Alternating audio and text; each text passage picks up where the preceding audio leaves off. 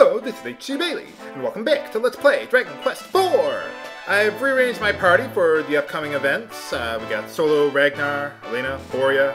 Got the Zenithian armor on Solo there to help protect against magic. Same thing with the liquid metal armor on Ragnar there. And Elena's the same. Boria, I've got on the flowing dress, liquid metal shield, meteorite bracer. We're all healed up. We're set and ready to go. So let's take down that last barrier. This one's a little bit more like an actual tower. But let's head on over here first to grab some treasure. The zombie mail, which you could probably sell. It's probably not worth much. It's cursed. So, yeah, you don't want that. And there's no upside to it, at least not to my knowledge. So, yeah, I don't like that one. As far as cursed armor goes, I like Hela's armor better. Yeah, how's it going? What's a priest doing up here? Huh. Nuts.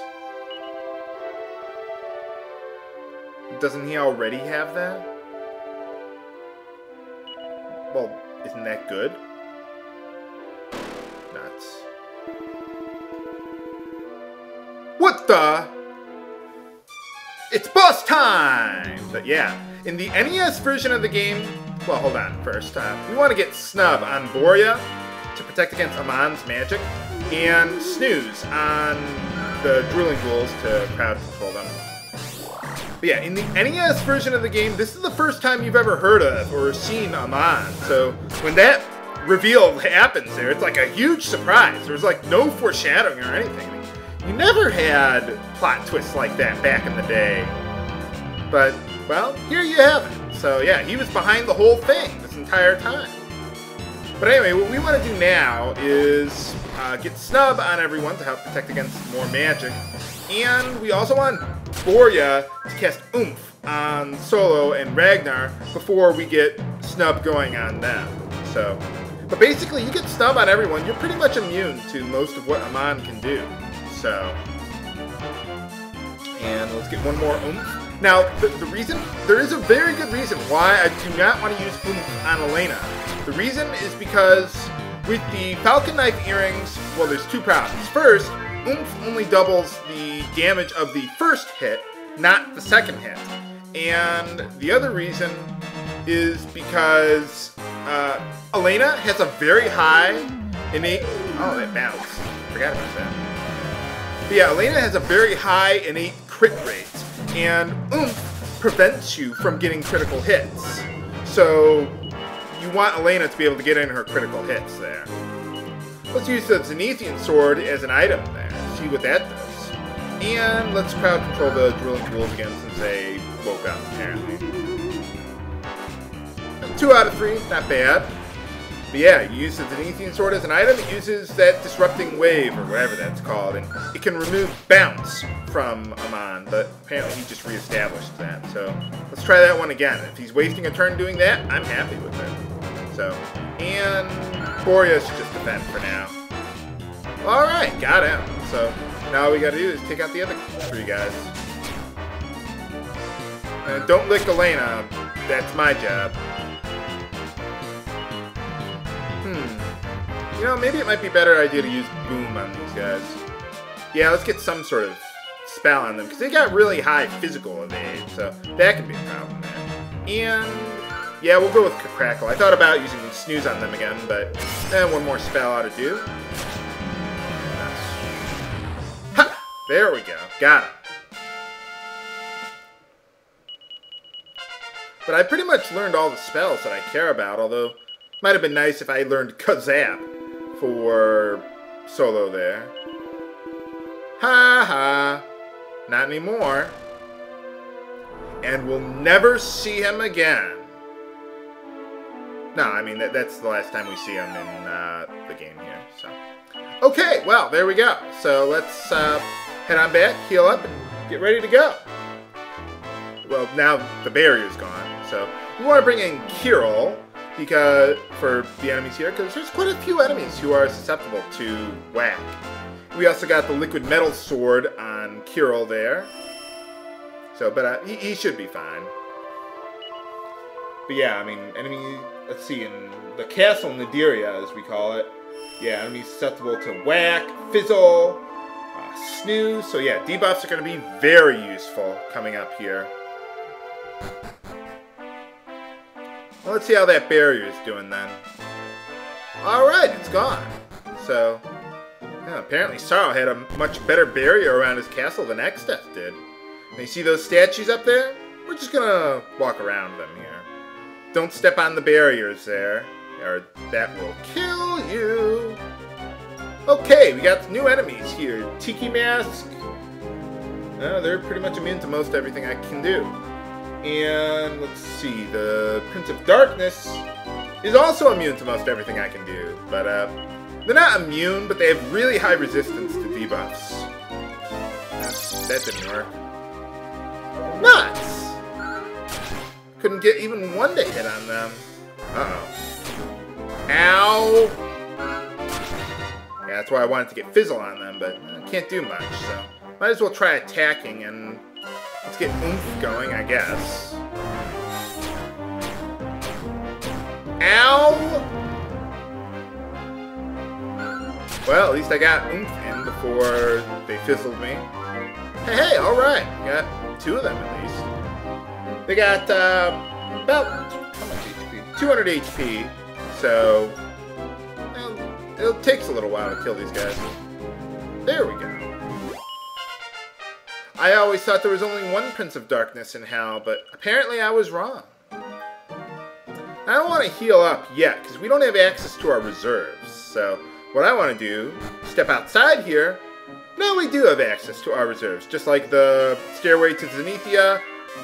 You can't run into enemies while you're outside. You could use the Happy Hat to restore your MP if you really wanted to. Just walk around for a little while, but I'm not going to do that. Yeah, unfortunately, with the Castle Nadiria, no unique final dungeon music. Kind of disappointing, considering how amazing the rest of the soundtrack is. It's still my favorite overall soundtrack in the series, but I just wish I had unique music. And it's not a very long dungeon either, which is, I guess, good and bad. I mean, I suppose the passage to Nadiria is sort of like the real final dungeon, whereas this, there's really not much to it.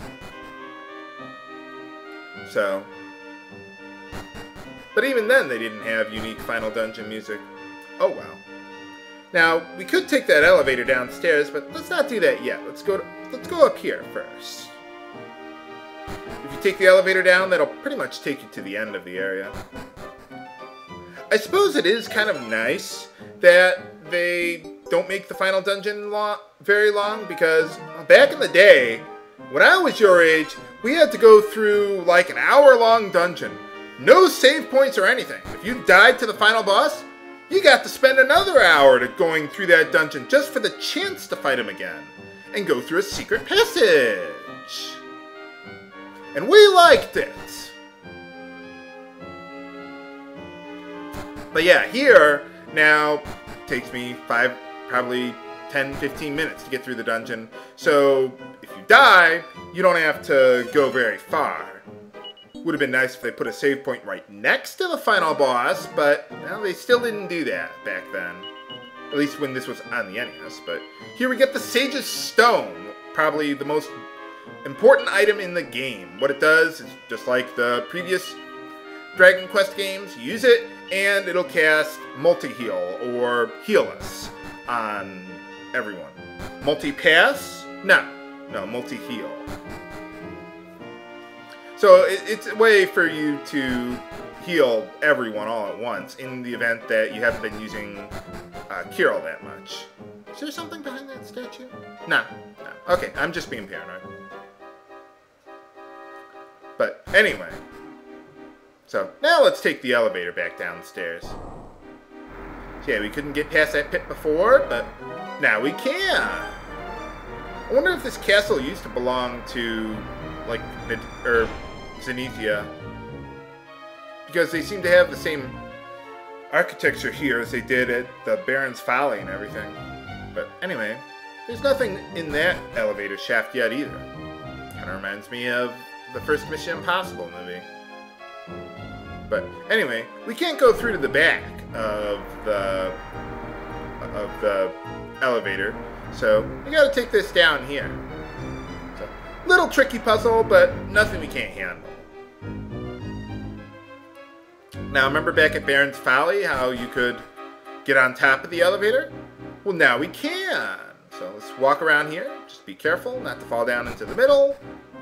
And that's pretty much most of the castle there. So not a very long trek, but well, you take what you can get. Game? I was almost through to the end. Well, anyway, we got Dragooners here. They're susceptible to sap, and that's pretty much all I care about.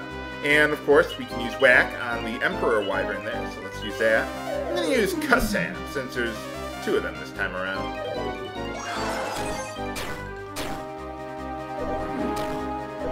Ow! Yeah, these guys can sometimes attack twice per round. And another Cussap for good measure. They're pretty much susceptible to any element except crack. So that's why I'm not having Borya join in on the fun here. Oh well. Hopefully this won't put too many of us to sleep. Well, I guess I can use that cock-a-doodle-doo spell. Good thing I had that Zenithian Hound. Holy cow. I think that protects against snooze, didn't it? And let's heal up a little bit there. I think, if I recall correctly, in future Dragon Quest DS games, the Sage's Stone will actually heal your reserve characters as well. Not just those in your front 4. So that's pretty nice. Okay, that's it. I think we've made it to the end here. Now, remember what they were telling us to do something before the final battle? We don't have access to our reserves. Whatever shall we do?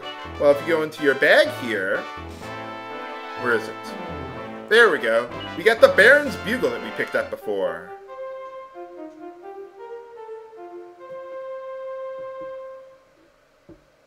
And if you use it, well, you can't see it, but the wagon is there. So now we have it, and we're all ready and set and ready to go. We're on, what is this place called? Psaro's Peak, and there he is. He looks just like S-Stark. I guess he really did use the Secret of Evolution. I wonder how much more powerful he's gotten with the Amulet of Transmutation in the Secret of Evolution. How many forms can he possibly have? Can we defeat him and save the world? Find out next time on the finale of Let's Play Dragon Quest IV. This is HC Bailey, signing off. Have a good day.